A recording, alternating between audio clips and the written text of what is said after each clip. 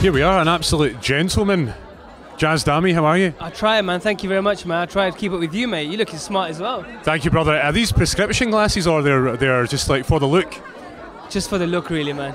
Very sexy. Don't mind me saying. Thank you, man. I was in Australia last week and I thought, I need to cop these glasses, man. They look sick. What was going on in Australia?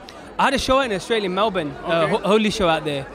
So I flew out like a few days ago and yeah, man, it was proper sick. So I thought, why not crop these glasses, eh? Very nice, very nice.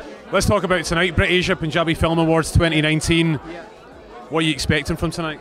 For me, it's more of a celebration, man, because like I've been seeing the Punjabi film industry growing for so many years.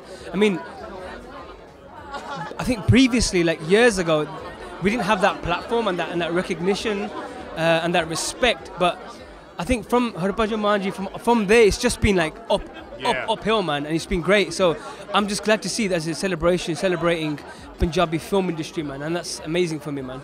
Well, Jaz, have a great night. I think you're being sought after, your attention, so yes, mate. Keep up the good work. Thank you, mate. Thank you very much. Thank you.